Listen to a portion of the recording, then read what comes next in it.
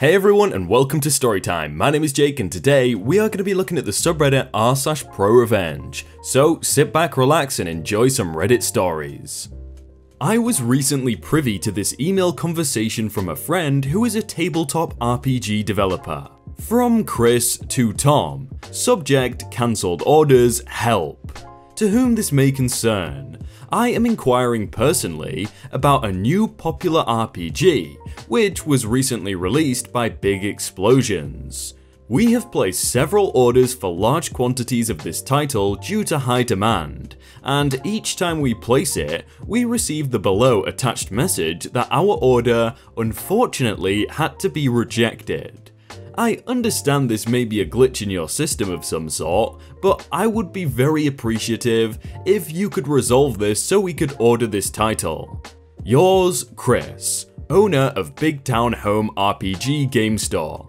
Then, from Tom to Chris, CC, Big Explosions Publishing Staff, including OP. Subject: re-cancelled orders, help. Hi Chris. It's been a long time. I don't know if you remember me, but I actually grew up in our hometown and frequented your store through middle school and high school. Your store and the games we played made an incredible impression on me and influenced my career path. It made me want to write and develop role-playing games, which led me to start the Small Indie Gaming Co. and move out here to Seattle to collaborate with other developers and develop it. You might recall, back in 2016, that new popular RPG was initially released as an indie title, called New Less Popular RPG. We fronted the costs on publishing and marketing, and sought out game stores in the Northwest United States to playtest our games. I, however, never forgot your kindness, and those years spent in the back room of your store playing Magic the Gathering and D&D. So, I took a 16-hour road trip to show up at your store and personally ask you if you would be interested in selling it on your shelves upon release. At that time, you told me that you only had room for big titles, and that you couldn't accept every indie RPG developer that knocks on your door. I then offered to send you free copies of the title to sell for 100% profit. Because honestly, I just wanted to have my own RPG on the shelves in the store that was so important to my youth. But you laughed. You laughed and told me again that you only had room for big titles. That the RPG industry was really cutthroat, and that you didn't have room for every one copy of my book. Last year in 2018, I was privileged to merge with and acquire the much larger Big Explosions Publishing, and all of its titles. We are sincerely blessed to be able to share the love of RPGs internationally, and this year we re-released my game as New Popular RPG, with a $500,000 marketing campaign that has been incredibly successful. In conclusion, Chris, you are free to order absolutely any title from the Big Explosions distribution list. There are many to choose from. However, the distributor has been given strict instruction not to distribute New Popular RPG to your store. I'm sure there are much bigger titles that you can fill your shelves. Yours most sincerely, Tom, the director of Big Explosions Gaming.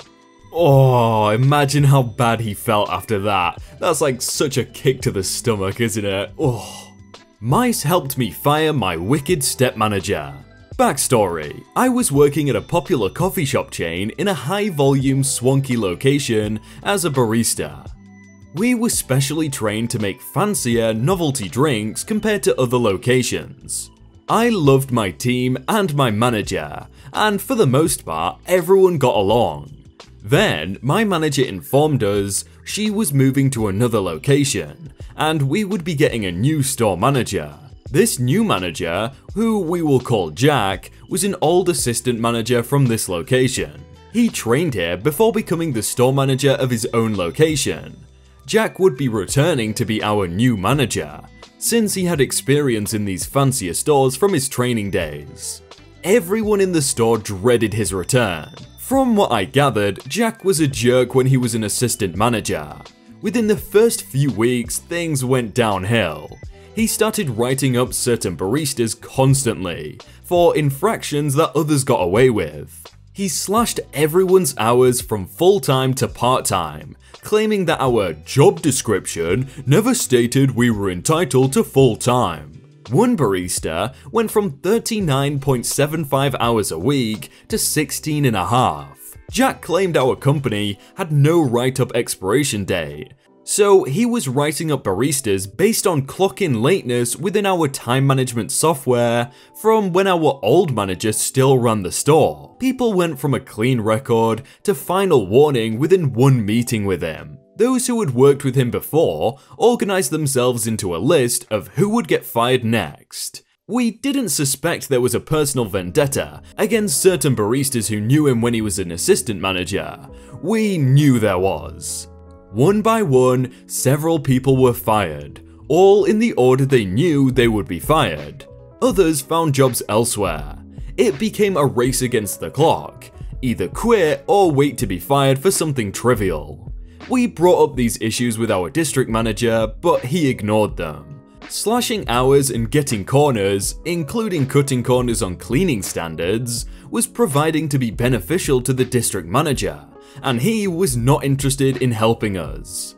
I was badly burned by our drip brewer, and he refused to help me fill out the workers' comp report, as he was too busy placing the weekly order. I had extremely bad cramps in my thigh and went to urgent care. I was one of the last walk-ins at the clinic and left after they closed.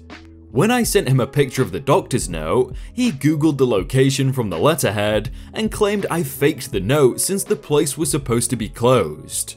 Jack belittled me and other baristas on the cafe floor, in front of customers.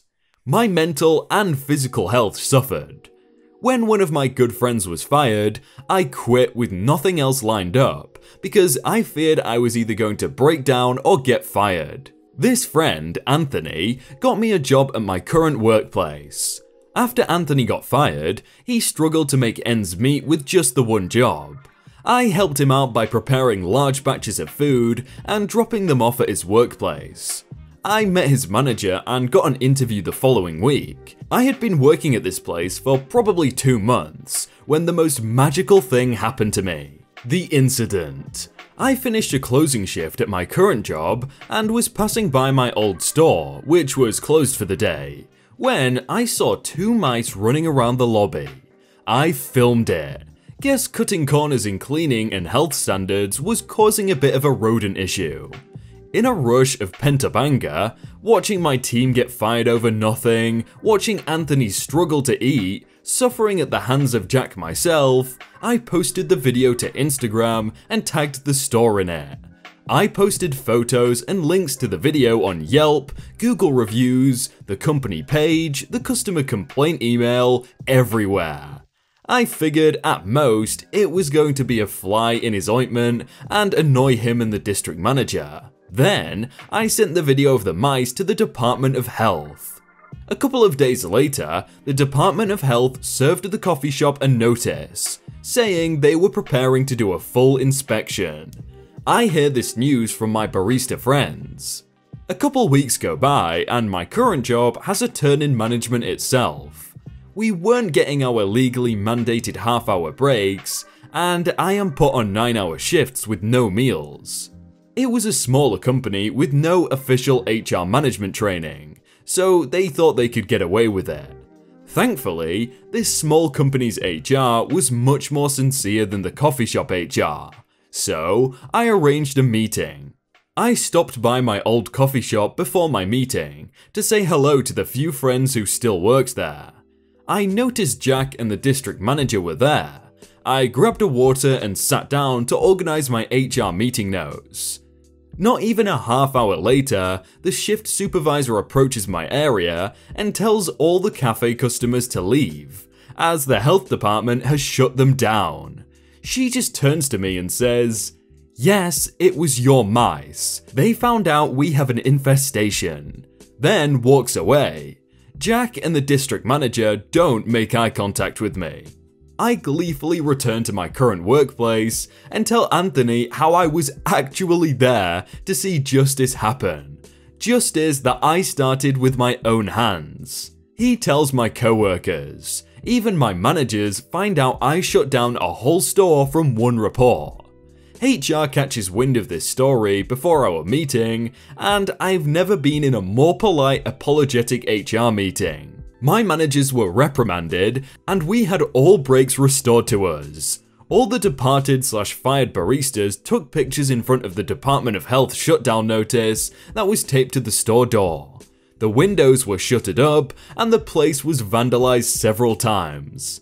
They started the cleaning process, and the inspector would return to clear it again. About 2 weeks after the store shut down, I get a call from the coffee shop's HR department. Apparently, whenever they have something like this happen, they look through the records of the store. Between the mass exit of seasoned baristas and the complaints made to the district manager and HR, they had a novel about my old cafe. The HR rep asked me why I left, and the first words out of my mouth are, "I left because of Jack the manager," and the district manager is complicit in his actions. They call all of the ex-baristas and a couple of current baristas for their stories with Jack, all negative. Jack was fired and banned from working with the company. He packed up and moved across the country. The fancy location was taken from the district manager, and now he only oversees basic cafes. I got promoted at my current job to assistant director of the site to oversee HR complaint overhaul to improve the workplace. Based on my knowledge of OSHA and state labor laws, a knowledge partly based on my extensive independent research I did when I was working under Jack, and partly because of my father's experience as a defense lawyer who passed down a deep understanding and appreciation for human/workers' rights laws. Anthony and the other fired baristas were offered their jobs back, which Anthony accepted. He is in a better financial situation now. That's not rat poison in your coffee, it's laxative. A few years ago, I left this job that I'd had for over a decade.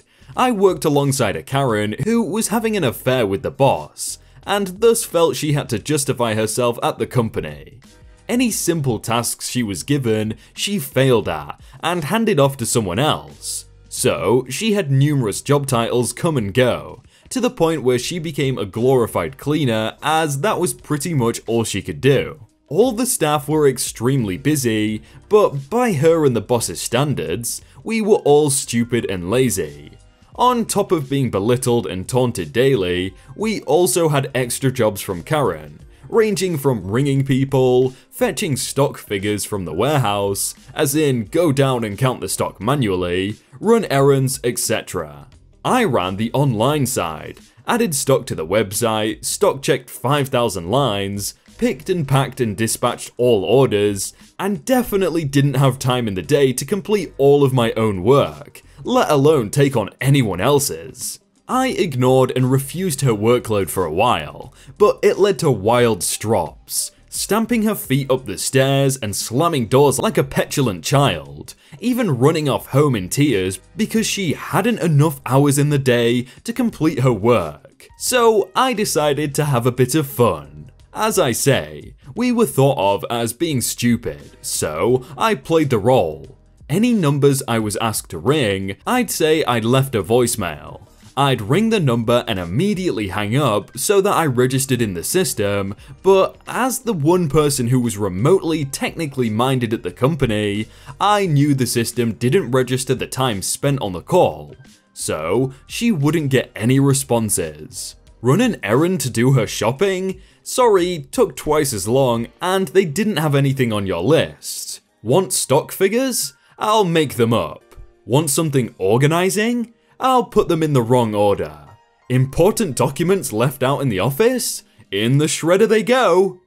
The final straw for Karen came when it was decided for me that one of my daily tasks was to make the coffee for her and the boss in the morning. I used to top Karen's up with laxative.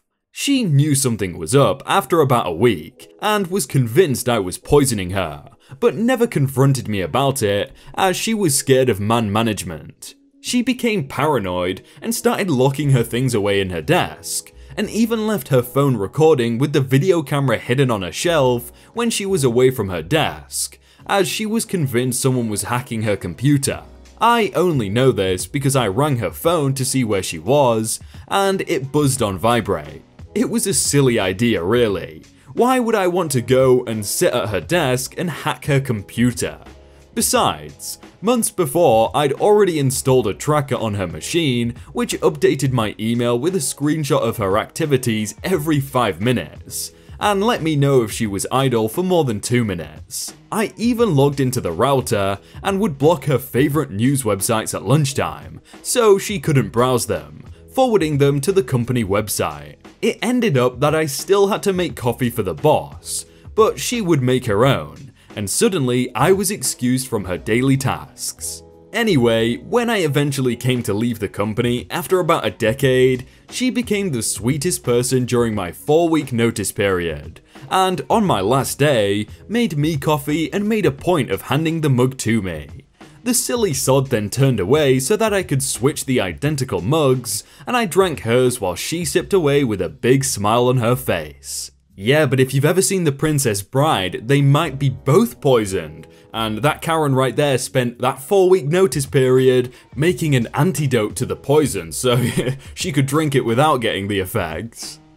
Hey everyone, I hope you all had a really good day and that you enjoyed that video. If you want to check out some other videos, then click on screen right now, or check out the playlist down below. If you enjoyed that video, then please do leave a like. And if you want to submit your own stories, then you can do so by joining the Discord in the top link in the description. But thank you so much for watching, and I will see you very soon.